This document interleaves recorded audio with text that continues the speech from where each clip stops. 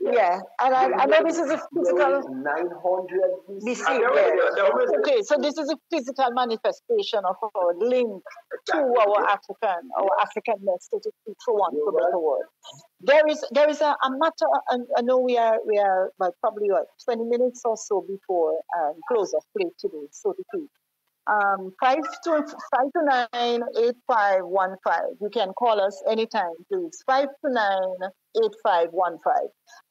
The issue of the family has been, really something that I have tried to study, because you find that some of our Vincent families are disjointed. The fractious nature of our society manifests itself in the family. It's a unit in Native African society, Native sociology. Polygamy apparently was practiced.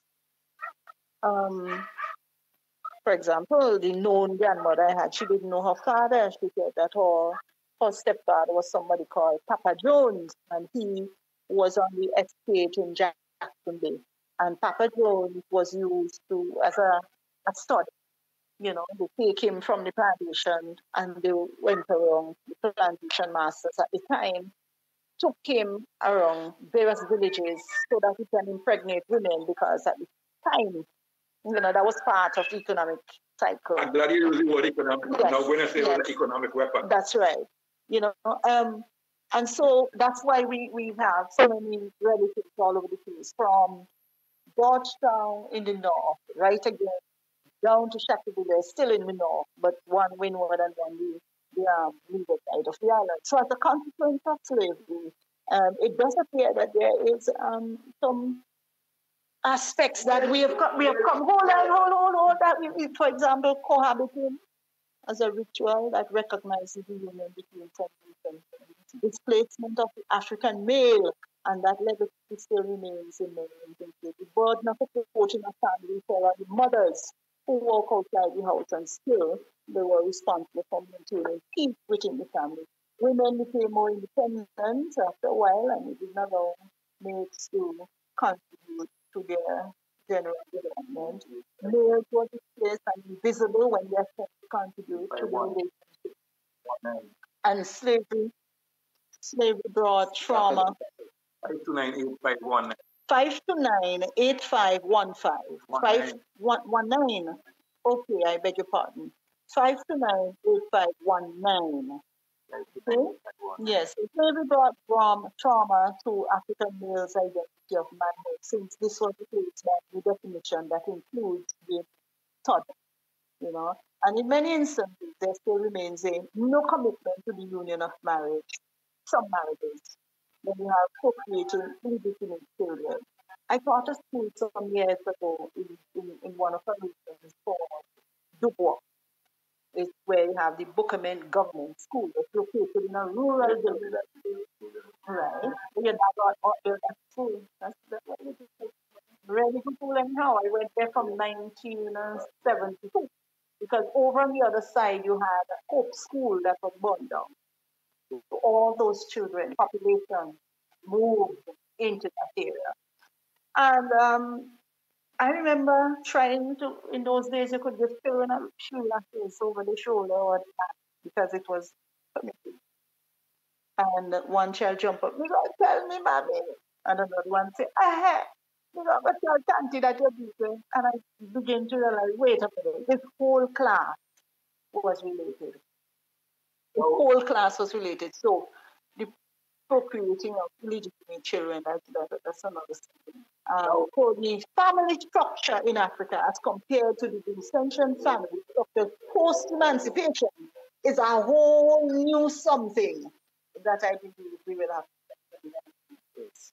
Not just that is true, but this aspect of divide and rule is not just political. The aspect of divide and rule, the aspect taken by all the European slave masters, colonizers, to make sure that our people, generations after, never really know who they are. You can't trace back further than your great grandmother. But there we go.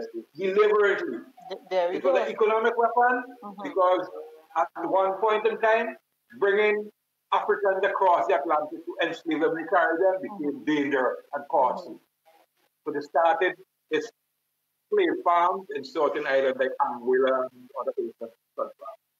But to divide that thing to make you, it's intended to create culture. So we don't, it's very difficult for you to find who your great-great-grandfather was. When European people can check their ancestry, their bloodline, right down to all the 13th, 14th, 12th, 13th, 14th, 15th century or something. I was at the label being cut out for the moment. So they know that if we ever had a good family structure, we would be strong as a people. So they deliberately, and Willie Lynch was one of the mastermen. But here's something I took up on a letter, a PowerPoint presentation that I was guided to yesterday by one of my cousins. And I want to read it. Are any of the sentiments expressed herein significant enough to remind us of anything? What are they, if any? Can we change our attitudes, our mindset towards the issue of blackness? And here the thing, after all these years, I'm beginning to read it, it might take me the next 3 to 5 minutes. After all these years and all we have been through together, we think it is appropriate for us to show our gratitude to all of you who have done, all that you have done for us. We have chastised you. This is within an American context, in the link letter. We have chastised you, criticized you. Well, this is from the in the back, within the context of the link letter. Punished you. And in some cases, even apologized to you. But we have never formally nor publicly thanked you for your never-ending allegiance and support to our cause. We will always be in your debt to you for your labor. You built this country, and that is the U.S., and I mentioned I'm wondering about here in Caribbean.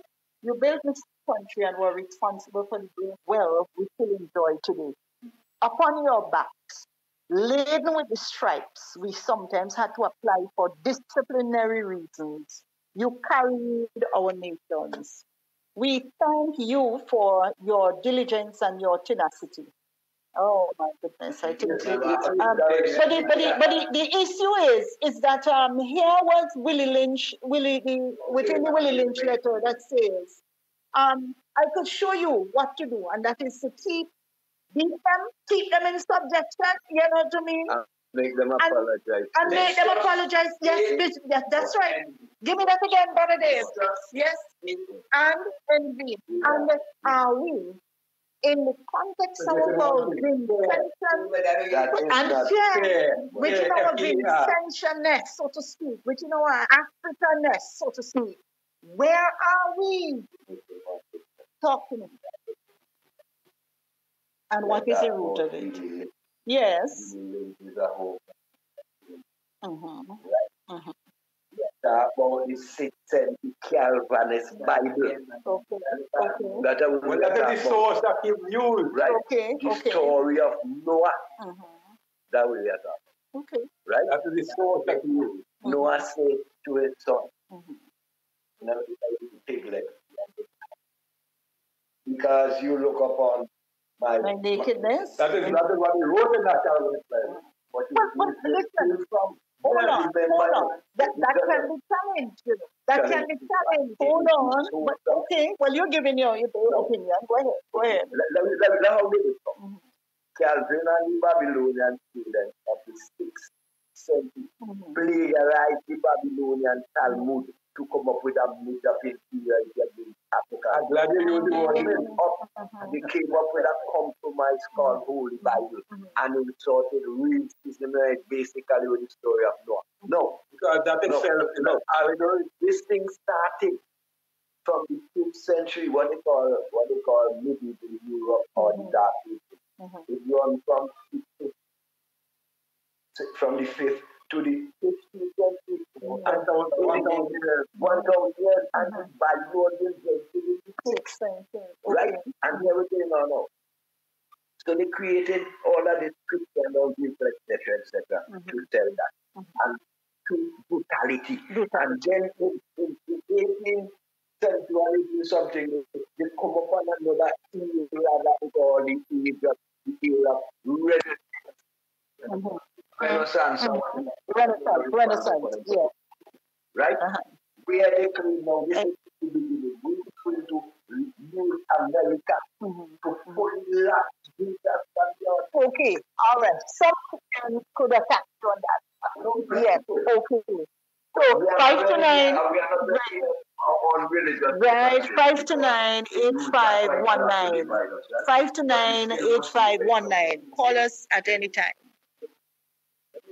Yes. Because remember, he was in train and travel. Not you personally, Brother Dave. Not you personally. Your ancestors were in space. Otherwise, you would have died already. You were in yes. Well, it's not a representation of your ancestors through your DNA. Yes. Yes. Okay. Go ahead, Brother Dave. Yes. And analyze it. Imagine today if you are a human child. No, many of us would have been dead already. Physically, many of us would have been dead already. We're just scratching the surface. We are just scratching the surface of this topic. What did they know? Right? You realize that you can't be people. Right. You gotta come with something. Right. Right. In my opinion, this way they introduce the Bible. All right. Now let's which let me just slip this one in. Which mind control is more dangerous than physical change? Now I want to unpack something. Where are our businesses? Where are our black businesses? Having taken all of that on board, yes, where are our black businesses here in the Caribbean island of Good question. Now you spoke before, yes. Don't lose your thought. Right. You spoke before about entrepreneurship. You tell us about entrepreneurship. Okay. Our people. Hold on. Our people were natural entrepreneurs. They were entrepreneurs long before Europeans started doing anything. They learned. As a matter of fact, Greek word for civilized European nations, learned entrepreneurship from the people in Egypt. So we are about solutions. That's so another thing. We are ending on a positive note. That's right. Just to wake it up. That's right. Just to wake so it up. We will be awakening. As many brothers say, we are our ancestors. Just to wake up the ancestors. Right. So we are awakening this entrepreneurial spirit within us going forward within the next 10, 15 years. What does it last so long? I no. Okay. So good. Now to teach people what to do or to help us to get back to our entrepreneurial base. This is what this is about. Helping us to understand that this is the way they're going to do it. And let me just say one thing and I in committee. No one. Okay. We come here to remind our I like that. I like that. You have to find it. So we share some of the knowledge that we have with our brothers and sisters in order to open up doors. Because now I'm not coming to this. So and I come to remind everyone that all of us have the ability to get vaccinated. Okay.